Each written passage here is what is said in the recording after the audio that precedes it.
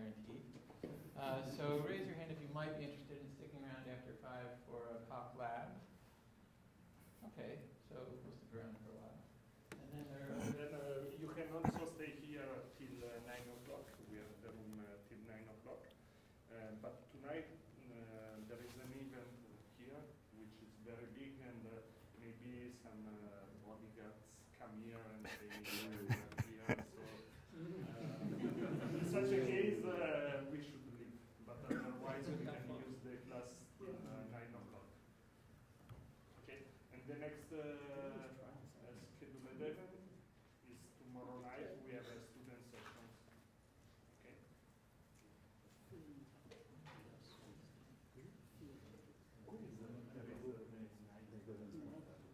President. Probably. Then I see you.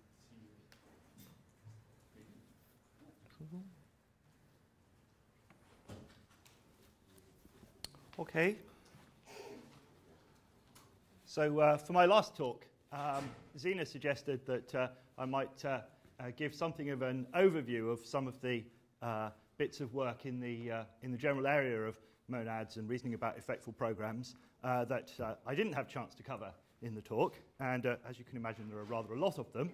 So I'm going to skip through rapidly a whole bunch of exciting and interesting things that people have been doing in this area, mostly over the last decade or so. And it's a very exciting area. There's been an awful lot of progress in the last 10 years. And people address these issues from a whole bunch of different perspectives. So some people are interested in category theory, the abstract structures of effectful programs. Other people take those things on board but are more interested in building very concrete models for particular languages with particular effects. Some people are interested not quite so much in the models but more in the associated logics and reasoning principles. Some people are driven by not the language as a whole, but how would they actually organize a proof of a particular program or a particular class of programs. A whole bunch of people are now interested in how you mechanize these kinds of models and reasoning principles in systems like Coq and others.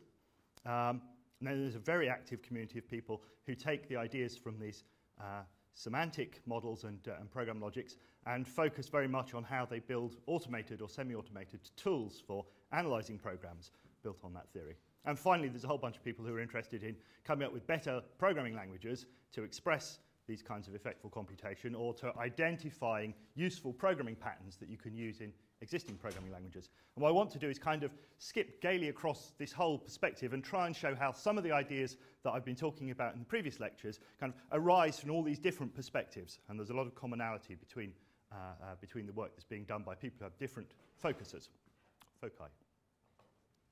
So starting with the abstract structure, so one of the things that I would have liked to talk about a bit more is the idea of arrows, premonoidal and Fried categories.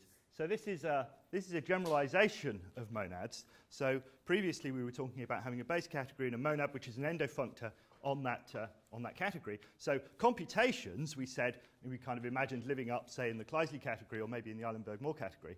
But they can always be reflected back down into the world of values. And it's not actually necessary to allow that moving back down again, to have the full adjunction. If you only ask for something weaker, you can come up with this notion of having a category of values, and over that, a category of computations, and you'll require some product structure, monoidal structure or Cartesian structure in the category of values. And then the category of computations is going to be something that kind of behaves like the Kleisli category does in the case of monads, but we don't need to ask for a functor coming back the other way. And such things are called premonoidal categories or Fried categories in the case that the base is Cartesian. And so the structure that you get is symmetric monoidal base category, and then what's called a premonoidal category of computations, and an identity on objects functor, which takes the product down below to the product up above. And what premonoidal means is that although there's a product for any two objects up in the category of computations, you don't require that this be a functor. You only ask it to be a bifunctor. You only ask it to be a functor in each of the variables separately. And this is the situation you get when you have a non-commutative monad on the base. You discover that you can't take an f and a g down in general in the computational world and form.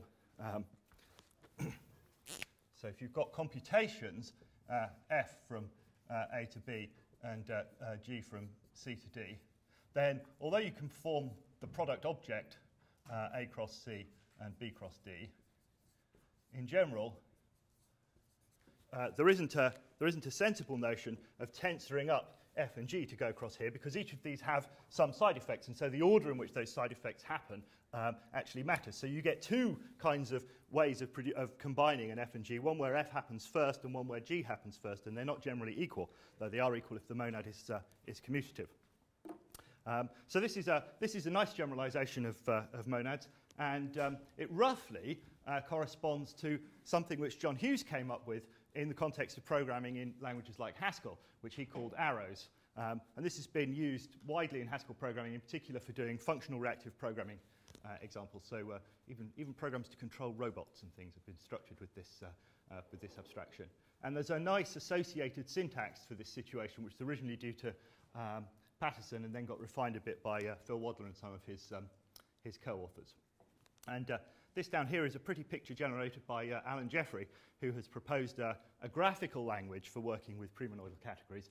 And this is a three-level split, where he has a category of values, then he has a category of commutative computations, and then he has a category above that of non-commutative processors. And he has a very pretty boxes and wires language in which you can program and do transformations on this three-level setup. So another nice generalization of monads is due to Bob Atkey.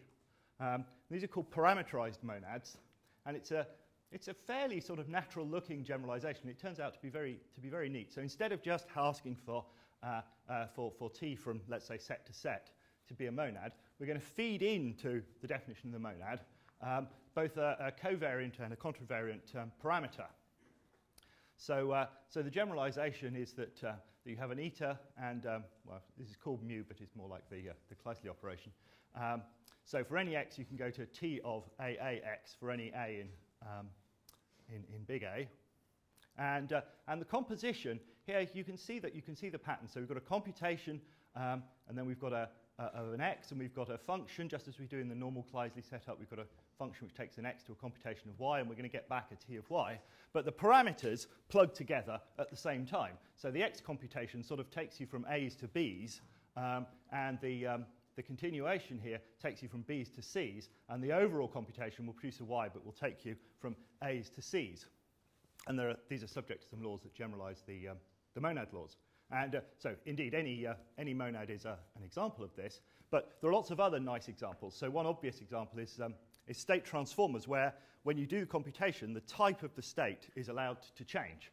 So here, this is an example of a parameterized monad. So T of S1 and S2 and X is something that takes you from states of type S1 to values of type X paired with states of type S2. And if you put some monoidal structure on these parameters, then you can come up with a very nice type system and semantics for having separated computations, ones where one computation works on a little part of the state and another computation works on another part of the state.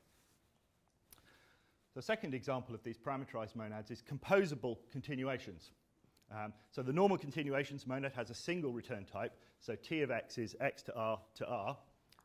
And here we allow ourselves both a sort of input and an output return type. And these give you continuations which correspond to little delimited blocks of continuation and can be plugged together. So T of R1, R2 of X is X to R1 to R2. And if you've ever been baffled by delimited continuations, I urge you to go away and read Bob Atkey's paper on parameterized monads and his explanation of this, because it's dramatically clearer than the explanations of composable continuations that you get from people with a more operationally minded view of the world. So there are lots of, this notion that computations sort of take you forward in time will come up again in a couple of my later slides as well. So some of his other examples are to do with permissions and session types. So these are computations which are constrained to evolve according to some kind of state machine. So for example, if you're interested in formalizing protocols of interaction across network devices where you're supposed to make a call of this sort first and then do something like this and then do something like that, maybe with a little regular expression of the actions, then you can encode that up in terms of parameterized monads in a very elegant way.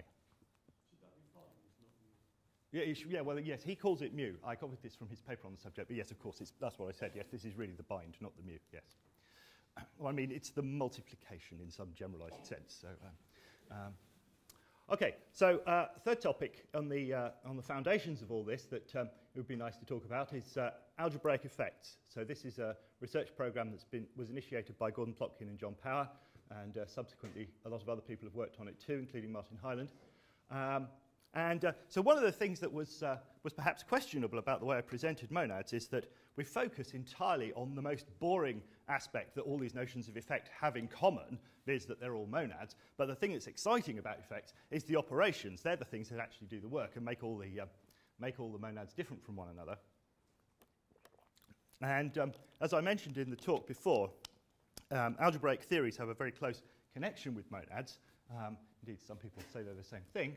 And so this approach to effects says, let's not start with the idea of monads.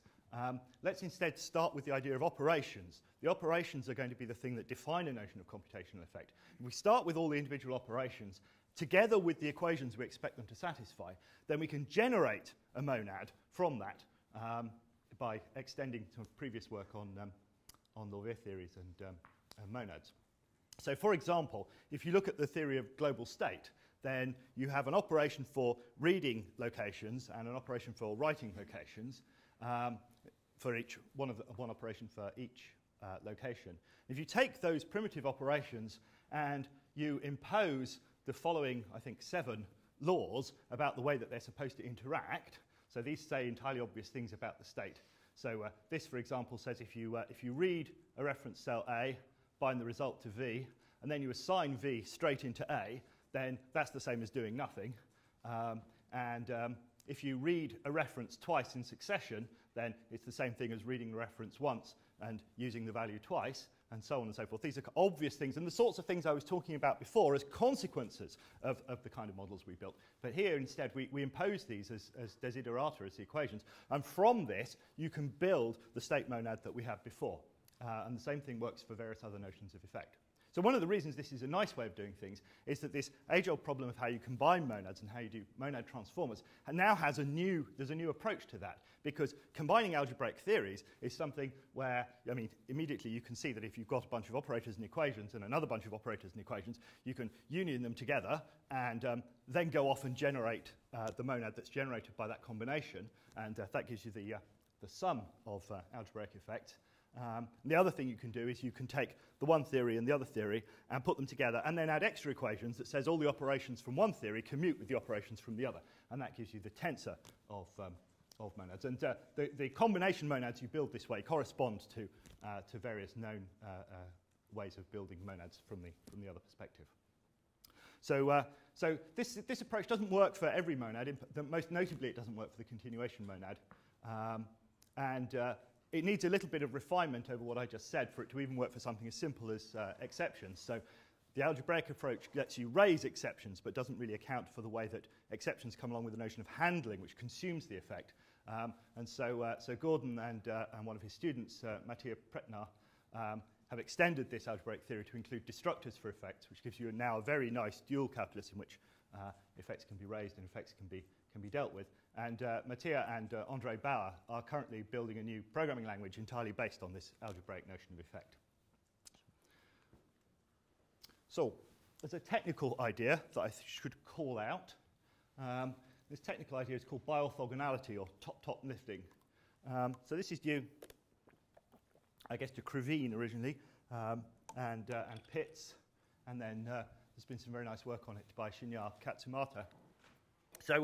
So I was trying to make a big fuss about how We want it to be compositional, and how we were interested in contextual equivalence, and everything should be well behaved with respect to putting it in context. And quite often we have a property of terms that we write down, and it's not naturally contextually closed. It looks a little bit over-intentional. And there's a very general thing which does many things, but amongst other things, it kind of contextualizes things. So the general big picture is that we'll often be working with configurations of a system which consist of a program and the environment in which we've put it. There's always this dual structure. And if we take some notion of observation, which we could just take to be a subset of the set of all configurations, for example, termination or divergence or something like that, and we have a predicate P on programs, these guys, then there's a way to flip the predicate over to be a predicate on environments instead. So P top is a set of all environments such that for all P in big P, the thing you get by plugging together P and E is in your observation. And there's a dual operation which takes any predicate over environments and flips it over to a predicate on programs. So the predicate E top is the set of all programs that whenever you plug them together with an E in big E, you end up with something in O. So if you go round the loop, you end up with a closure operator on the set of programs. This is inflationary idempotent operation, which takes an arbitrary property of programs and kind of contextualizes it. So in various concrete contexts, this has all sorts of side effects. So for example, in domains, if you take observations to be divergence, and you're plugging together of these two things is the application of a continuation to a function into the two-point set Sierpinski space and applied to your value.